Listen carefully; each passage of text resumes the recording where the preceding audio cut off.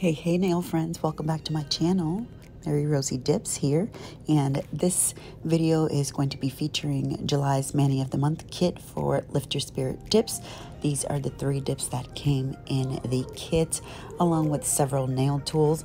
Here I spaced out and completely forgot to hit record on my phone and completely missed the first layer of the solid colors, but easily enough, I can still show you because I'm doing the exact same thing for the second layer.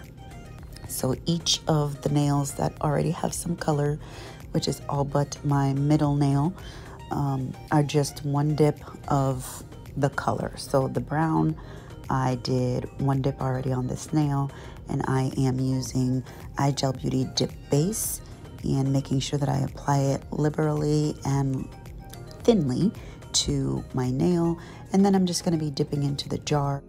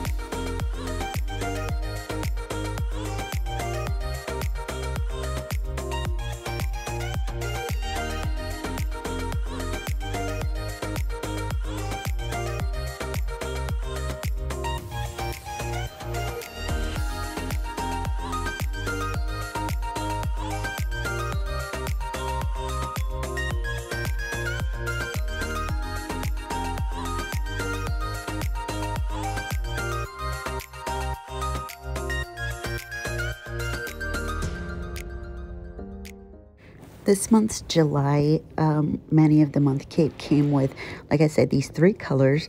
And then it also came with 2 orange wood sticks, which I am using here. As you can see, they are perfect for cleaning up around the cuticles. You want to make sure that you clean around all of your cuticles prior to the dip base drying, and then it'll just make it that much easier for you to file and buff on that area.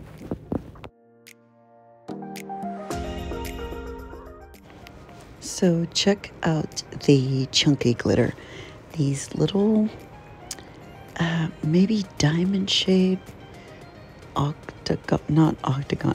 My 12-year-old says parallelogram shape, but you know, that's his 12-year-old mind. Anyway, it's beautiful, and it's got these little copper-looking colored glitters.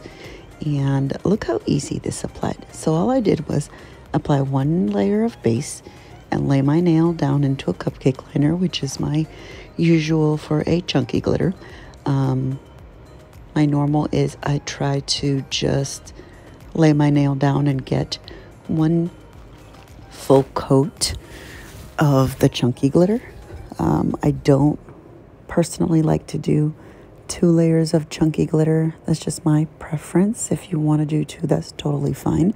I think the glitter looks amazing with just 1 layer. And then I'm using the orange wood stick just to move pieces around where I want them, to kind of get them to not be laying on top of each other too much, which then in the end is just going to equal them being more flat for when I do clear dip on top. And then I'm cleaning up the edges, just making sure everything is nice and neat prior to clear dip on top.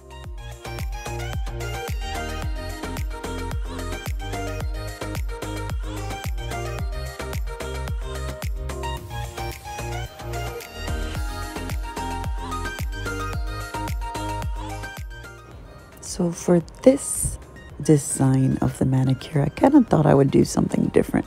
So most of the time I just do a glitter ombre, kind of either vertical or at the top or the bottom of the nail, either one. But for this, I wanted to do a kind of like a diagonal, or at an angle, I guess, not a straight angle, of just the line of glitter. And it's not necessarily color blocking because I'm not trying to get the lines particularly straight. So all I'm going to do is apply a sideways line of base, not thick, not thin, kind of just some. And then I will be laying my nail into the cupcake liner. And I just dunked it in there twice just to get it to absorb a little more. And so I got pretty good coverage right there.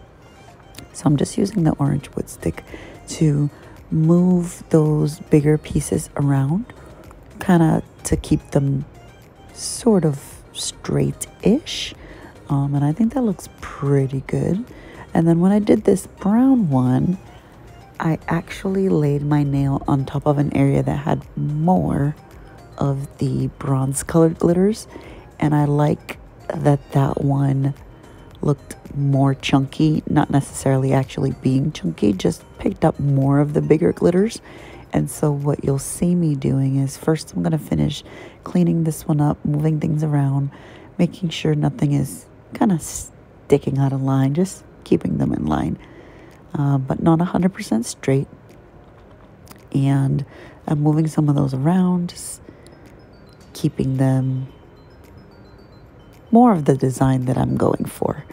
And then I will take little teeny tiny dots basically of base. I'm just touching the nail, and then I touch the orange wood stick, and all I'm going to do is pick up bigger pieces of glitter, and then I'm going to lay them right where I had the base.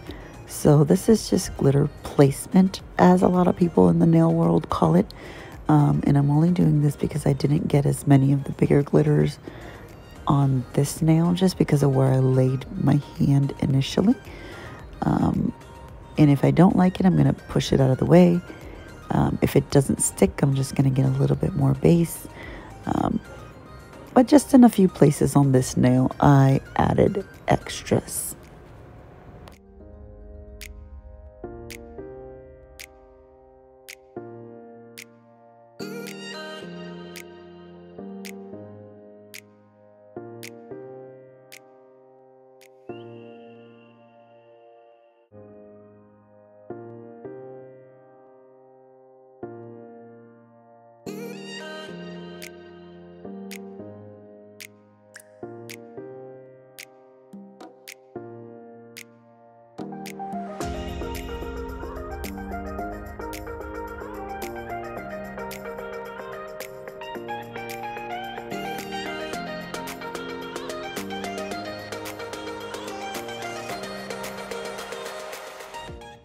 And once that's done, I encapsulate it in clear.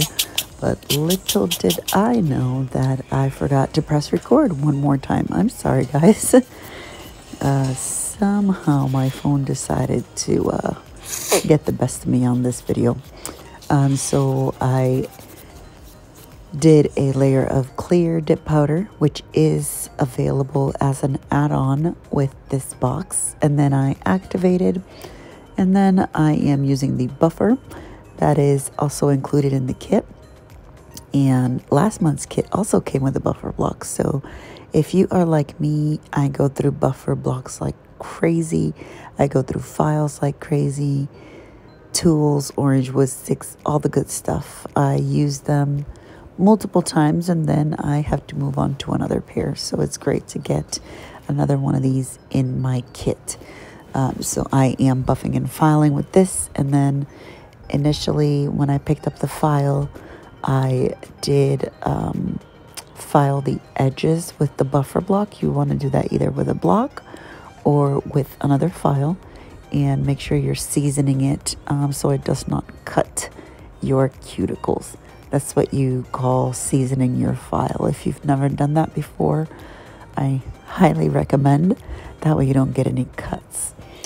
So I'm just shaping and filing as my usual. If you saw my video last month, or if you follow along, I did recently shape my left hand to almonds, just like my right. I typically do coffin nails And then the last almost 3 months, I have had my right hand almond shape and my left hand my regular coffin shape. So I decided to change it up a little bit. In a few weeks, I'm sure I'll be back to my normal coffin. So after you buff and file, clean off with a stiff brush, and this is what we look like. Then I'm going to go ahead and add some activator, which I ran out of my iGel activator, so I grabbed my double dip one. They are interchangeable. Mixing and matching liquids is not an issue that I've ever had, and I frequently just grab whatever is closest to me. If I don't have all three of the same brand, I just grab one and keep moving. I don't typically make something work better or worse. This glass cuticle pusher is perfect for cleaning up the cuticles, and it is also included in your kit. So I just clean up my nails in any areas, and this is what we get after top coat. Thank you so much for joining me. We will see you guys next time. Bye.